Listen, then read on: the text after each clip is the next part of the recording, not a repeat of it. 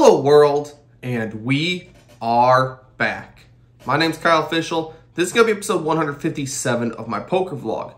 For this one, I play my 1-3 meetup game at Orange City Racing and Card Club. If you're ever unable to make one of these meetup games, I play every Monday at about 6 p.m. on Club GG. On stream, feel free to stop by, ask me questions, we can chat, even jump into the mix. Well, that's a good one. Go a little over half pot. Well, we're calling that, so is what it is.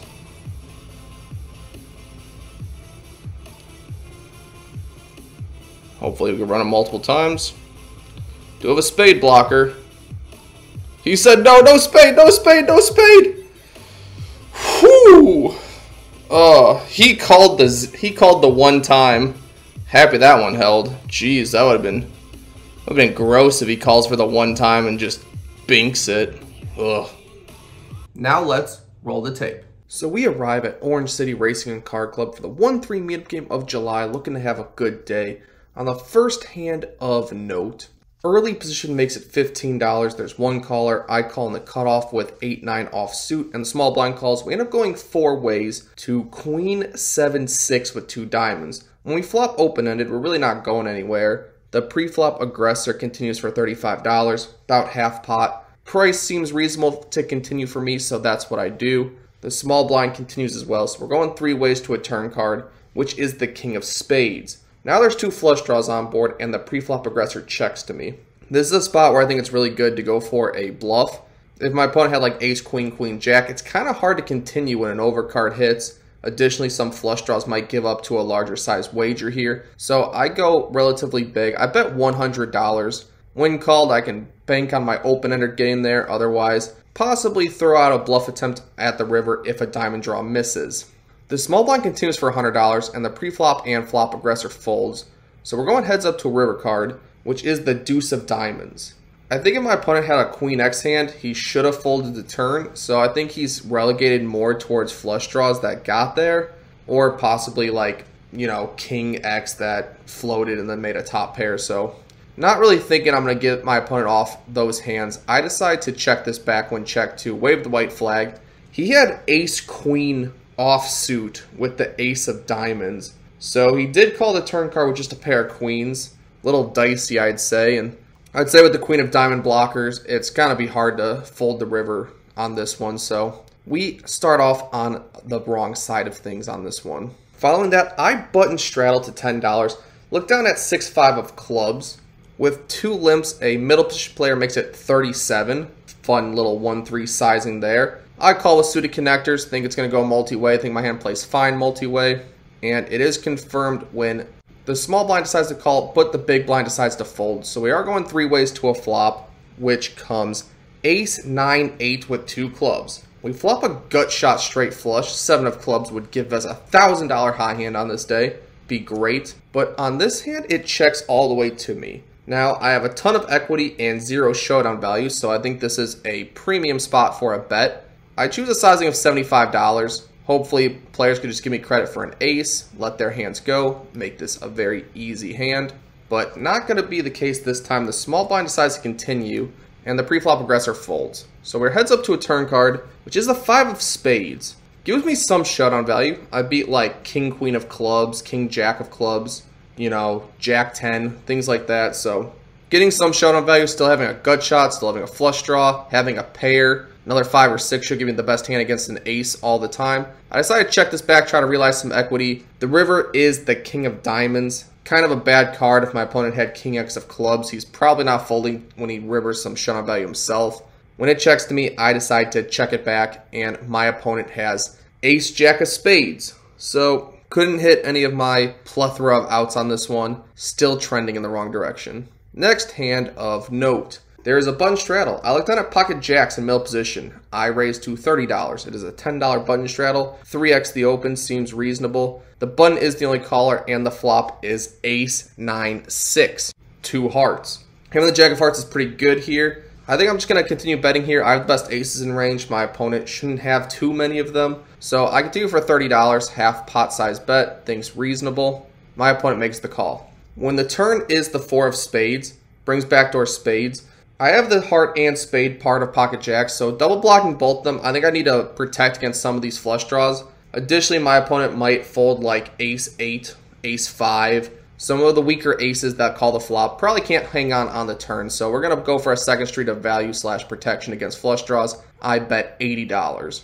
My opponent makes the call a second time, so we are still heads up to a river card, which is the 9 of clubs. Very safe card, all things considered. All flush draws missed. I really doubt my opponent can call 2 streets with a 9, so I think my hand functions best as a check call. My opponent may turn miss hearts or miss spades into a bluff, to which I'm just going to pick off, and betting an ace here would be somewhat thin, so I don't really expect him to value bet a better hand. When I check it to my opponent, he pretty quickly checks it back. That seems like good news. I show pocket jacks, and he mucks, saying he missed. So, finally pick one up here at the meetup game. Following that, the wheels have come off, because with one limp, I looked down at the old queen 7 of diamonds and raised to $15. Play a lot of hands at these meetup games, try to mix it up, play with the fans with as many people as possible. So, queen 7 suited is definitely going to be a play from me.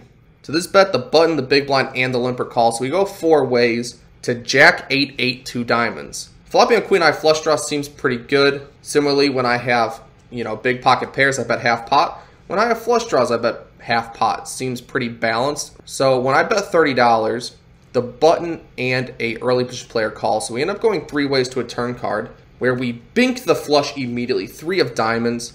On this card, I think it's best to bet somewhat small here a second time. The obvious draw comes in, and I actually have it. If I had an 8, if I had ace jack with like the ace of diamonds, I'd probably bet small here, try to get closer to showdown value while keeping the betting lead. So we're going to bet somewhat small when we have a made flush as well. Additionally, we want our opponent to continue with hands like 9, 10, queen 10, straight draws that are technically drawing dead, and some weak jacks. So $50 will be the wager from me. Try to squeak out some extra value from very weak holdings with very little equity or chance to win. The button is the only caller of this $50, and the river is a devastating 4 of diamonds. Motherfucker! So now 4 to the flush out there. Not really what I'm looking for. I don't really see my opponent calling a river bet here without a better hand. So I check it to my opponent. He throws out a bet of $75. Very small. I think an 8 would do the same thing. Maybe like jack 10, 10 of diamonds. So I don't think we could fold for just $75 given the price we're getting. And he has the old ace 9 offsuit with the ace of diamonds. I gotta say, I could have called this one. Seems like a quite loose call on the flop there, but he goes runner, runner, and good for that guy, I guess. Next hand of note. Finally looking down at a first premium, pocket aces. I make it $15 when folded to me. Only the cutoff decides to call, so we're going heads up to a flop of bink ace 8, 5, 2 diamonds. Having so much of the board locked up, I think I have to check to my opponent, give him a chance to stab, bluff, / catch up so that I can make some money in this hand. When I check, he bets $15. Well, if he has a flush draw, he's not folding to a raise, so I think I can raise this one pretty happily. Going for the old check min raise to $30. If the board paired, it'd be a fantastic result. Otherwise, hopefully we can fade a diamond. My opponent calls the 15 additional dollars, and we will never fade a draw that we are trying to. The turn is the deuce of diamonds. Of course it is. I checked to my opponent a second time. He bets $50. And now we're going to go for a very interesting double check raise. You really don't see it all too often, but I can still get value from weaker 2 pairs. Maybe a straight would fold to this. Maybe ace 8 will just get it in with me and be behind. Additionally, maybe my opponent has like ace jack, jack of diamonds, and we'll put more money in there, drawing extremely thin. So I check raise a second time to $150. This is too much. My opponent folds, and it's a meetup game. It's friendly. I decide to show, and the double check raise is going to be good on this one. We are in for our second bullet because the first few hands were quite expensive going the other direction, but trying to claw back. We switch tables as we switch tables often in these meetup games. Try to play with as many fans as possible that come out to play with me. On this hand with one limp, middle position makes it 20, late position calls, big blind calls, and a limper calls. I'm in the big blind with king, queen offsuit. We end up going 4 ways to queen 8, 3, 2 diamonds. I have no diamonds, king of spades, queen of clubs, but still top pair good kicker seems very good. It checks the preflop aggressor who bets half pot, $40. Seems reasonable with top pair good kicker to just make the call here. Raising would seem like a little bit of an overplay, so it's what I choose to do. Everyone else folds, so we're going heads up to a turn card. which is the 5 of spades. Shouldn't change too much. On this card, my opponent bets $65. Well, still can't fold here. I beat Queen Jack, Queen 10, maybe Pocket Jacks, Pocket 10s getting a little sticky, Ace King of Diamonds, Ace Jack of Spades, all hands that could double barrel that I am beating pretty handily, so I make the call a second time. The river is the 9 of Spades. When I checked my opponent, he bets $75. I really don't know how many hands can go for 3 streets here. And with my exact holding of unblocking all the diamonds and blocking the made spades, I think it's very hard for my opponent to have a hand that's better than me here. If he had like ace, queen, or an overpair, he probably would check back this river when a flush gets there. Plenty of 2 pairs. Some straight draws like jack 10 get there, so I don't know. This one seems a little too thin to go for value with 1 pair, so I flick in the call. But he did have 1 pair. Pair of aces. Will be good on this one, and king queen is not going to be. Having the ace of spades, I guess, makes this river bet a lot easier, but not good for me. Next hand of note. We start the filming on the flop because when early position made it $15, 2 late position players call the button call. I'm in the small blind with ace, deuce of hearts. I complete as well. So $75 in the middle, 5 ways to ace, 4, deuce, 2 clubs. Flopping 2 pair seems amazing. I check as I don't have the betting lead. Pre-flop aggressor bets 35. There goes 1 call, 2 call. I think I have to announce my hand right now. I could be against plenty of ace 10s, ace kings, aces that are just not going to fold, as well as club draws, maybe 5, 6 of clubs, all kinds of stuff I need to get value from. So I raised to $135, trying to get close to getting stacks in as possible. When the pre-flop aggressor and flop aggressor continues to make the call, a later position player now back jams all in. Ugh. When it folds back to me, I only have like $300 left behind after my 135. The pot's pretty massive. I have 2 pair. Can't really fold, especially when there's club draws out there and the ace is not the club. My opponent could easily have like ace 10 of clubs, ace 5 of clubs, to which I'm ahead of, not by a whole lot, but definitely I would have the best hand at this point. So we are getting it in with 2 pair here. When the pre-flop and flop aggressor finally decides to fold, my opponent decides to run it out twice with me. Seems like good news. Usually when that happens, they are on a draw. On the first board, king of spades, 3 of clubs. All 5s make straight. All clubs get there. That's pretty horrendous. And on the second board goes 5-8. Ace 5 beats me on both boards. Pretty horrible result. But none of that seems to matter because my opponent finally flips over pocket 4s for a flopped set. I'm going to throw up. I think I'm going to throw up. Don't throw up. The nice dinner that I had. Slight slow roll as he's probably guaranteed to have the best hand at this point, but nice hand to that guy. After that, we're trying to get back. Under the gun makes it $15. I have king queen offsuit for the second time. I'm in middle position. I make the call for $15. Button calls. We end up going 3 ways to a flop of queen 5, 3, 2 diamonds. We do have the queen of diamonds for a diamond blocker. Seems pretty good. Top pair, good kicker. Also a pretty good sight. Pre-flop aggressor bets $30. I have no other choice besides just calling here. Top pair, good kicker. Blocking the flush draws. Feels good.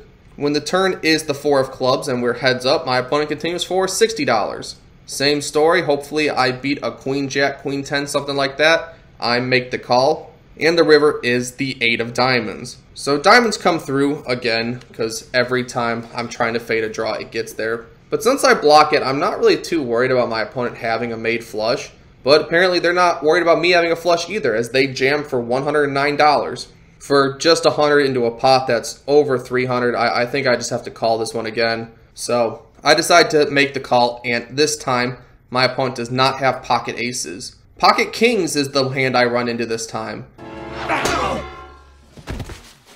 With the king of diamonds again, so they also have the card that kind of gives them the ability to throw the 3rd barrel in. Disappointing for me. Next hand of note. At Orange City, we have a Texas Hold'em double board bomb pot, so only 2 cards in your holding. Mine is the 10-7 of spades. When 8 players put $10 into the middle, the first flop is ace 7-5 with 2 diamonds. Second flop is king 10 deuce with 2 hearts. Hard to have a pair on both boards. When you only have 2 cards in your hand, a pair is likely going to win at least one of the boards. So I'm going to bet this one, thin the field.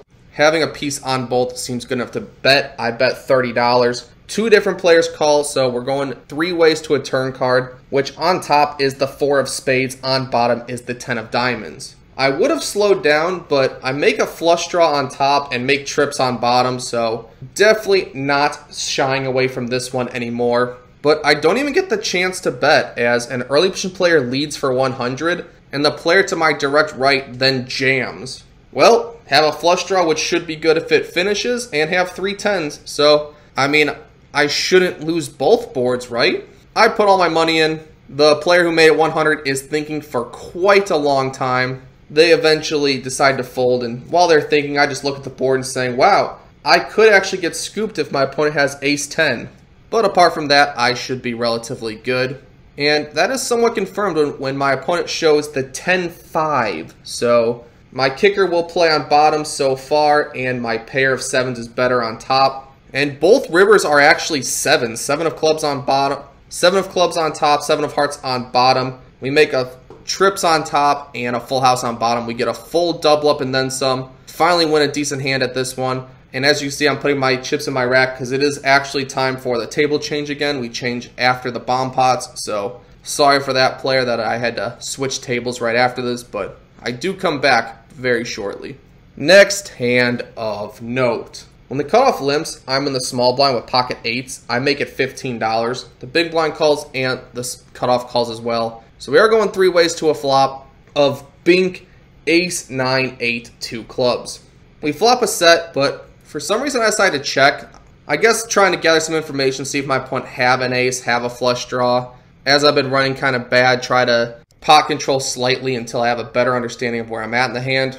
When I check, it checks to the cutoff who bets $30. Gonna call 1 street, hopefully no club hits the turn, and then I can pile some money in there. When I call, the big blind calls as well. So 3 ways to a turn card, which is the 6 of spades. Not my favorite. I mean, 10-7 is available, but should be discounted a decent percentage of the time.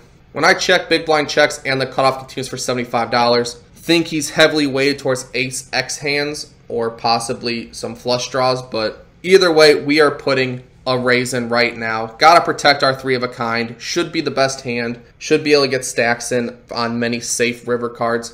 So I raised to $225. The big blind folds pretty quickly, and after a bit of thinking, the cutoff decides to make the call. Will this be the one time I get a safe river card? Well, think about the worst card in the deck for a second, and you're right. The river is the 7 of clubs. Puts a 4-liner, puts a flush, puts everything. When I check, my opponent snap jams, and this opponent had actually jammed several times across the sessions. Showed down air, showed down complete nothing. He had been drinking plenty of adult beverages and having a very fun time, let's say. So if there's ever a time to call down with this hand, this is going to be the one. Additionally, my opponent, his chips are literally in a pile. They're not even stacked. Like, he couldn't even stack the chips. So against this person, I think it's time to just call down and hope that you caught him. But when I do call, my opponent has trouble flipping over his hand. But the one card I can see is the 10 of clubs. What are you doing? I'm burying you. You're waking the neighbors. No. Shut up. No! Which is going to be good enough. And when he finally flips the other one, it is the 6 of clubs as well. So gets there on the straight and the flush and everything. And I just can't catch freaking break today. Luckily on the next Hold'em bomb pot, the player to my direct right had pocket kings, and the top board came out king-king. Top board qualifies for high hand, and that player won $1,000. So congrats to that guy, as well as winning the entire bomb pot, as kings were good on the bottom board as well. Congratulations, Canada. Following that, with an under the gun straddle, there are 2 limps. I raised to $35 with ace 8 of spades. The under the gun straddler decides to fold, and one of the limpers decides to jam for about $200. When the other player folds, this opponent had actually been a very action player. Someone who will happily get in like 6-4 offsuit when they just feel like jamming their smaller stack in there. So I'm happy to give this particular player action. Happy to give action in general at my own meetup games. So for $200, ace 8 of spades will be good enough for a run. I called the $200, and my opponent had ace jack of hearts, so we're going to need some help. We agreed to run it twice. First board, no help, but luckily not even a single spade out there, so plenty of flush draws, plenty of 8s to hit on the second board. I end up turning open-ended, but cannot complete there either, so we are down another $200. We're on probably our 4th or 5th buy-in at this point. Not a great start or middle, but maybe we can end on a high note. On this hand, I look down at Queen 4 of diamonds. Again, play a little bit wider at the meetup games, try to mix it up and have some fun. Very expensive fun. Early position makes it $20. There's 2 callers. I'm in the big blind, gonna defend the Queen 4 for 20 bucks, so I make the call. And the flop is pretty magical. It's Ace 3-4 with 2 diamonds. So pair with a decent kicker and a flush draw is gonna be good enough for me. It's just the pre-flop aggressor who bets $45. Pretty happy to just call here, see what develops. Maybe I can hit one of my draws one time. Not on the turn though. The turn is the 9 of spades, so we're heads up on this turn card. When I check, my opponent makes it $60.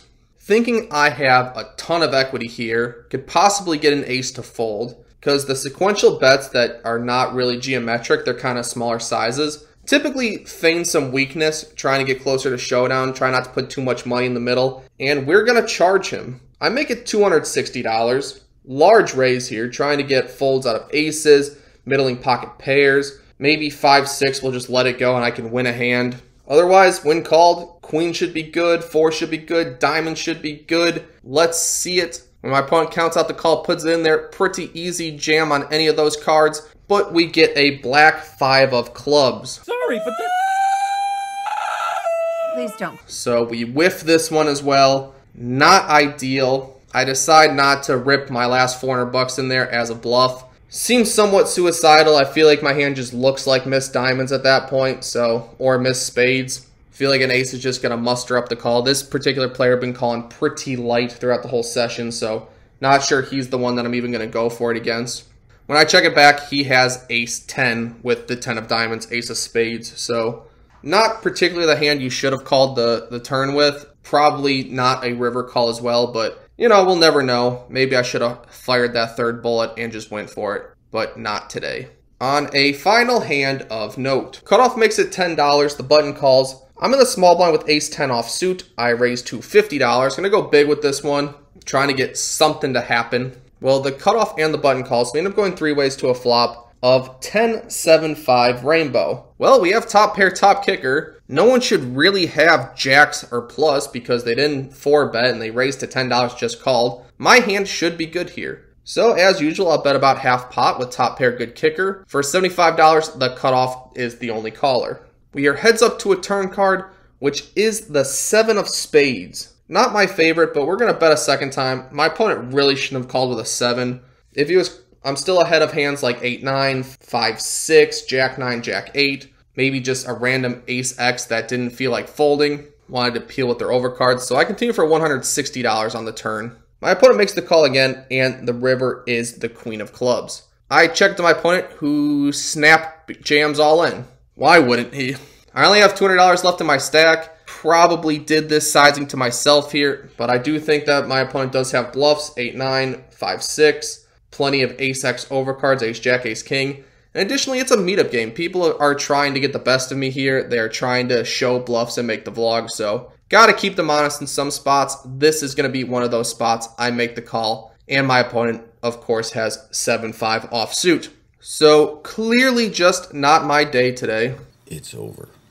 I am into the game for $3,000, out of the game for 0, nothing, not a single chip, which across 8 hours is approximately $375 an hour or 125 big blinds an hour. Yes, a cool 1,000 big blinds going to my opponents on this meetup game. Yeah, as you can see in one of the corners of the screen, I will now be tracking all my stats on the Bing app. Could be a fun little addition to the channel. All of you can sit by and see how long it takes me to get out of this $3,000 hole. Additionally, if you're looking for a new app to track your results, if you click the link in the description below, you can get 25% off a year subscription to this site. It is definitely important to track your stats if you don't have an app or software that does it already. Now with this discount, this might be the best chance to start doing it. In terms of results, it's obviously disappointing to drop 3K, but if I'm ever going to lose, I'm happy to do it at my own meetup game. You know, give some money to quote unquote the fans, 1-2 people taking shots, people who are there to play with me. Happy to give action to those players, and you know, we can get it back on the 2-5 streets in just a few sessions pretty easily. I do think that I ran quite bad. I missed my open-ended straight flush while other people hit theirs. Just running into overpairs consistently is gonna be expensive. You know, top pair good kicker and overpair seems to be the theme of the day, and that's gonna be expensive. So my next video will cover a 5-5-10-20 game I play with Matt Berkey. Definitely going to be a fun one. Be on the lookout for that, and I will see you on the next one.